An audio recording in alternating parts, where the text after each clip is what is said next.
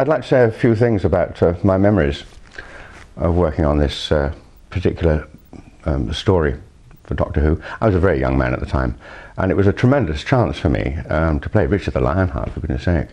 And I was very young, and I was extraordinarily flattered to play someone who was such a great hero of the English nation and all that.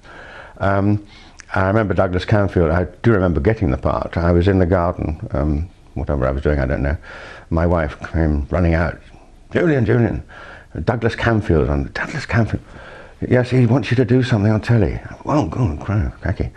And there was Douglas on the phone saying, would I play Richard the Lionheart? And I was thrilled to bits. And actually he asked me to play Richard the Lionheart again in the film of Ivanhoe, many, many years later, when I was certainly not a young man, youngish. So Douglas and I were very close together on Richards. I remember the garden, the corner of the garden. It was a tiny little garden we had in South London.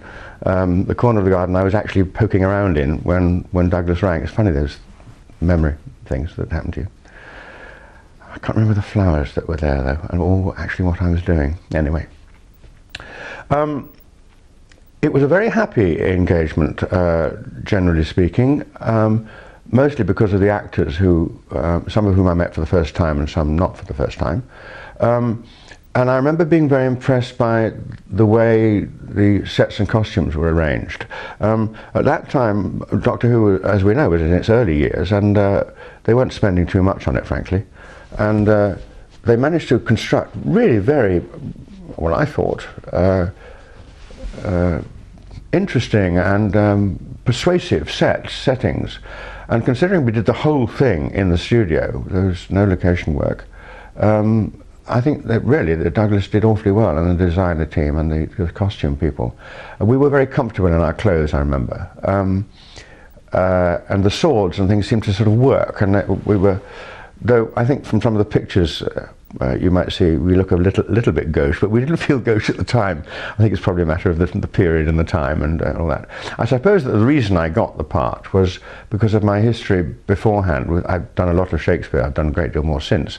But a very famous series, which some of you may remember, called An Age of Kings, which was Shakespeare's history plays through from Richard II through to Richard III. And I played a lot of parts in that. I was part of that repertory company, and I think that Douglas had seen a lot of that, and I played one particular king who was not unlike Edward IV, who was not unlike Richard I. So that was probably the key. Of course I had a false beard and all that, and which was stuck on for me, extraordinarily uncomfortable. And I did wear my signet ring, which was a good thing to do, my own signet ring, which was nice. The actors are the people really that I've continued to like very much. Maureen O'Brien became a very good friend through that series. We don't see each other very often, but when we do, we delight in each other, and it's a very nice relationship. Jean Marsh, of course, I did know from beforehand, and we were simply delighted to play brother and sister in it, and it was a very interesting story. I remember we had to play down the possible incestuous side. We wanted to play that, because it is a very strongly held theory that there was an incestuous relationship between them. But it was at a time when television was a children's television, etc., we couldn't do that. But we didn't mind.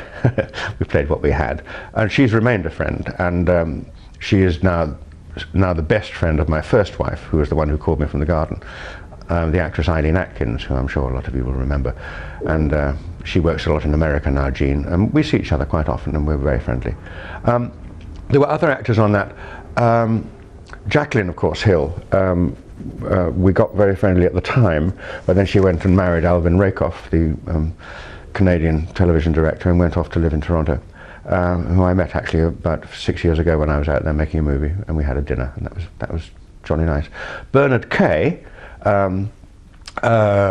I didn't meet again until a Stratford season with the Royal Shakespeare Company at Stratford in 1992, 6, was it? I can't remember.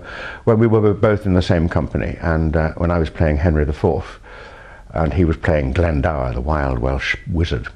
And actually he went on to take over another part that I'd done, in an Inspector Calls, which is a very successful production of that priestly play, which is still on in London now. And I think actually Bernard at the moment is playing it, though the time span for the purposes of this interview is not interesting, is it? We're talking in 2000, the year 2000. And he's remained a very nice acquaintance. Tony Caunter, I also have worked with several times since then, and he's most memorable as one of the most amusing men I've ever met in my life. Also, he's an absolutely screaming film buff. He knows everything about movies. I mean, he would make light of this conversation I'm having with you now, because he would fill in on everything, the cameraman, the lighting person, and the costume person, and all the other actors and people who I couldn't remember, he would fill in. So Tony Caunter is a very happy memory. Walter Randall, very wild, and he used to run a nightclub in London, I remember, down in Chelsea. And we used to go down there and have tremendously good times, because the drinks were cheap when Walter let us have them. So we enjoyed that very much. It was a very happy time. Bill Hartnell, of course, you'll all be wanting to know about Bill, was a tricky chap. He was, as we know, the founder member of Doctor Who. He created Doctor Who, and some will say it remains the best presentation of the most interesting character of the many that there have been. He was not very friendly, I have to say, to the visiting actors, but he was a great perfectionist. This is probably the reason. And if you didn't quite get right exactly what he needed and what he thought was needed for the whole thing, not just for him, then he was very ratty and irritable. On the other hand, suddenly he would smile and accept you into his world, and you felt that you'd been given a great big present. But I would say that generally speaking, my experience of Bill was, well, quite rough, really. Well, I was playing Richard the Lionheart after all. Richard Plantagenet was born in Oxfordshire, England, in the year 1157, the third son of King Henry II. He was a child of Aquitaine, a part of southern France. His native language, therefore, was not English, and throughout his life he spoke little of it. Known to history as Cœur de Lion, or Lionheart, because of his bravery in battle. He is epitomized as a great warrior and a noble king. In reality, Richard had little time for England and spent only 6 months of his 10-year reign on English soil. In 1187, Richard learned of the tragic loss at Hattin, where the Crusaders had lost Jerusalem to the Saracen leader al-Malik al-Nasir Salah ed-Din Yusuf, known to Europeans as Saladin. Upon the death of his father, Henry II, in 1189, Richard was crowned King of England in Westminster Abbey, London. Richard had only one ambition: to lead a crusade against Saladin and recapture Jerusalem. Richard stayed in England only long enough to make the necessary arrangements to fund the crusade.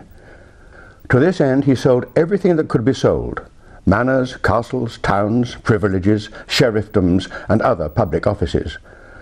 Richard was in a hurry, and is reported to have said, "I would sell London if only I could find someone rich enough to buy it."